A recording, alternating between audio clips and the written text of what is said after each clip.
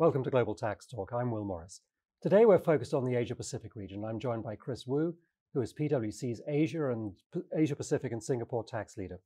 He's going to discuss the challenges which are impacting companies and how they're responding. So welcome, Chris. Thank you very much, Will. Good. So let's dive straight in. So the Asia-Pac region has now for a while been a powerhouse of economic prosperity, but like the rest of the world, there are heightened geopolitical tensions, there's inflation, supply chain fragility, and all of that stuff. There are new workforce challenges. How has Asia-Pac and how have the governments, what have they been doing to attract investment and to accelerate growth in this environment? Well, Will, Asia-Pac is obviously a very big region. Yes. Almost half the world's population is there. And different economies, right, in terms of the big manufacturing hubs like India, like China. Right. Then you have the developing countries. Vietnam is one, Thailand. And then you have some of the more mature economies as well, like Australia. And then you have more unique hub countries, Hong Kong and Singapore. So very diverse. Yep. Right? But I think Asia is playing up to its strength. The fact that the demographics work in its favor in terms of a young population, up and coming population in terms of consumers. And they're all, their spending power is increasing. So just Asia-Pac by itself alone is a huge consumer group as well. So that makes it all, in terms of it, all attractive. You have a good, strong young workforce, big consumer market. Really, in terms of what's happening around the world, I think Asia still remains attractive because of these reasons. Okay. Good. Okay, so now let's dive into tax a little bit, because obviously that's what we're really here to talk about. Pillar 2, the famous Pillar 2, is taking center stage across the world. And some Asia-Pac countries have begun to enact Pillar 2, Japan, South Korea, Australia, and yes, Singapore. On the other hand, China, India, and the Philippines have been noticeably quiet. So what do you think may happen going forward? More countries in the region are going to participate, I assume. What are companies doing to prepare for that? In particular, this rising compliance burden, which just seems to go up and up and up. Well, I think the biggest thing, as you've pointed out, Will, is the compliance burden. And behind the compliance burden is obviously a huge amount of data which is quite required. But I think Pillar 2 itself is just highlighting the fact that in our overall tax world, the compliance burden is just increasing. Right. You have governments who obviously post-COVID need more revenue. You have various requirements in terms of outside tax, but links very much to tax around sustainability as an example. All this needs to be reported in its various forms, and is the one source of truth. The data behind it is, I think, the key part.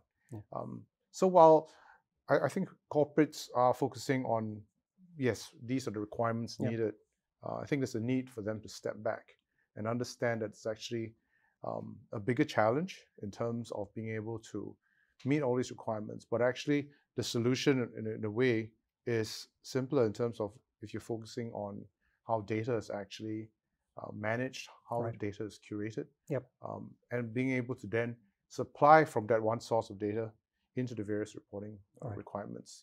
So I think there's a huge learning curve, which we're trying to help our clients get over. It's not about focusing on the ends. You actually have to focus on the means in terms of then how do you actually get there, what you actually have to deal with. And of course, ultimately technology is going to be the key solution. Right. And just a quick follow-up on that. Do you see most corporations, at least corporations in scope, obviously, to be clear, do you see most corporations actually accepting this is going to be happening and preparing, or is there still an element of denial in some quarters?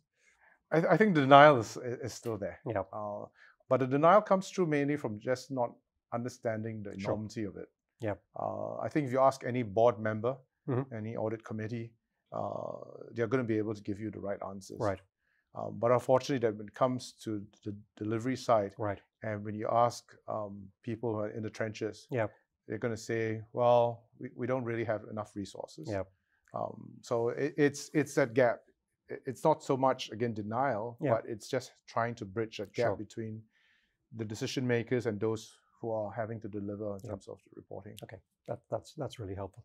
Okay, so let's move on, still in tax, but let's talk about sustainability for a second. And there are, again, lots of governments in the Asia-Pac region, and Singapore, I think, has been a leader in this, who are looking to, secure that sustainable future. There has arisen an issue with the EU in relation to the Carbon Border Adjustment Mechanism, or CBAM, and companies feeling they may be negatively affected. Sorry. How are companies thinking about that? Are they rethinking strategy? Are they rethinking supply chains, that type of stuff? I mean, how are people dealing with sustainability, particularly with that EU issue, but actually more generally? Sure. I think the CBAM issue is being driven a lot by actually the clients and customers in Europe. Okay. Because they understand, hang on, it's going to be a lot more expensive to buy from countries which don't meet the same standards of what the EU is putting, right? Some call it in terms of some sort of tariff or barrier, but actually all they're trying to do is create a level playing field. Right. But I think apart from CBAM, and as I said, many companies are preparing for it. They're trying to improve some of their scope 1, 2, and 3, so that to reduce the actual taxation behind it. But again, it comes back to what we earlier spoke about, the border reporting as well, relating to CSRD, which the EU is also placing, that as long as you have some sort of presence in the EU, actually a lot of Asia-Pacific countries, I think, are going to be affected by it. Right. And again, coming back to whether it's a gap in the knowledge or deniability, it's something which we are trying to, of course, work with our clients to understand it. But before I move away from sustainability, I think the immediate issues which I'm seeing around Asia-Pacific are related to actually infrastructure which people are trying to change. Sure. And tax can play a vital part in it in terms of obviously capital raising, working together. In terms of looking at some introductions of carbon taxes, which Singapore is one of the leaders in terms of introducing it. So again, it's early stages of where tax is being a crucial player around the whole sustainability movement. Right. But again, like most tax people, the unsung heroes. Well, yeah, I mean, look, let's be honest about it. Resources are limited. People are, having to deal with more and more and more. And we can talk about technology. So in the short term, some of this is just, how do we cover this? How do we do that, manually if we have to, digitally if we can do. But then in the longer term, people are really looking to a bigger transformation to survive, to get ahead, to actually improve. And what do you see in terms of that, and not just at the tax level, but also at the board level, the C-suite level? How are people actually looking to revamp their business models? In terms of the broader business models, it is really around trying to see what you can do, basically more with less. Right. And I have to come back still to the technology solutions. Yep. I think when it comes back to the need for us to upgrade, upskill our people. I mean, I don't think it's so much for the decision makers, as long as you understand the broad concept, but the people who are actually executing it.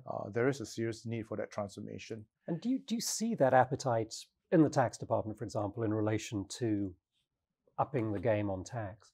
Well, I definitely see it from the tax authority's perspective. Okay. I had the privilege to attend a forum recently, which was hosted in Singapore. And they did say the one thing you have to transform within tax authorities is around technology. Right. Being able to have the data, doing the data analytics, and they're going to come to us with the audits based off that. Yep. So we need to respond in similar forms and to advise our clients as to how they can do it. Because I just do not see an alternative to it. Frankly, Excel is not technology. Good. Well, Chris, thank you so much for joining us. This has been great.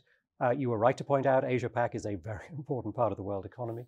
And there are some areas of the world where we tend to ignore that a little more than we should do. So, as I say, this has been really useful. I will look forward to getting back together with you again. I will come to your part of the world the next time and do the interview there. But thank you very much for joining me. And thank you for joining us. And stay with us on Global Tax Talk so that you are global tax ready.